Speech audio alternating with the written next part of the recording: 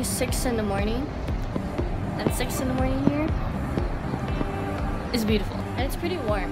It's not cold, and it doesn't feel humid, because yesterday felt humid. Today feels like a good day for snorkeling, because that's what we're gonna do. Snorkeling!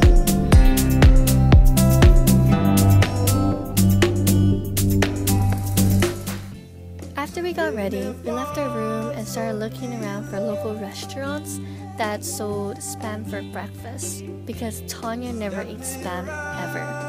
So she was totally missing out on life, so we made her eat some. It tastes like sausage. It tastes like sausage? You like it? Yeah, it tastes like that.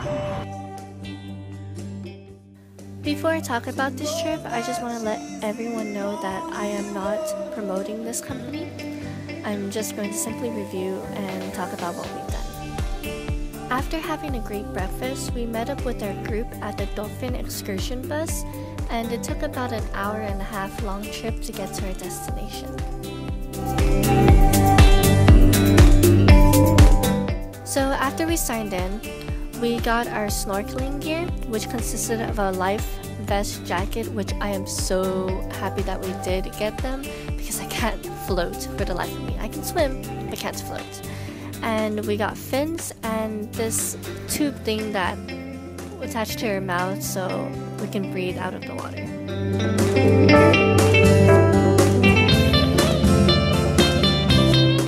Once we got on board, our captain took us further away from the shore so we can get a beautiful view of the island and enjoy the ocean breeze, and at the same time, look for dolphins to swim with.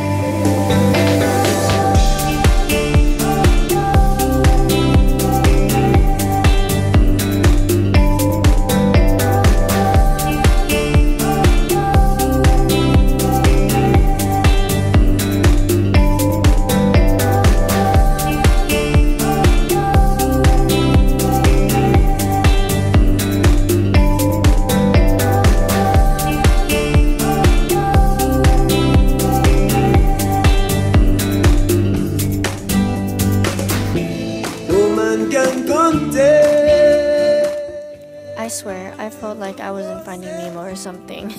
Being surrounded by dolphins and turtles and humans with fins that kind of look like fishes but aren't fishes. She's got complex, red, white horses.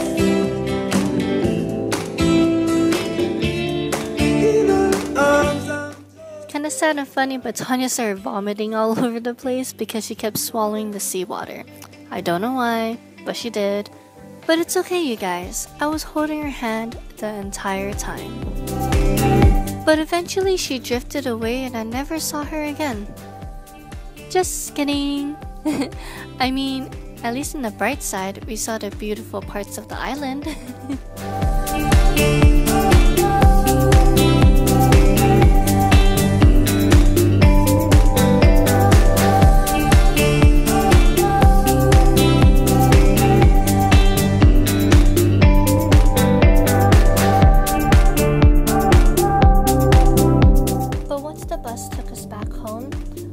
To get some snow cones, and oh my gosh, they were so huge for just like $4.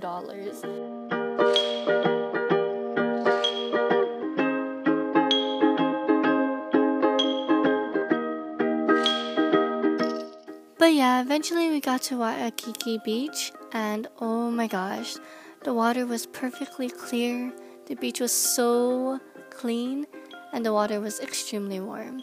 If you guys go to Honolulu, you guys definitely have to go inside the ocean.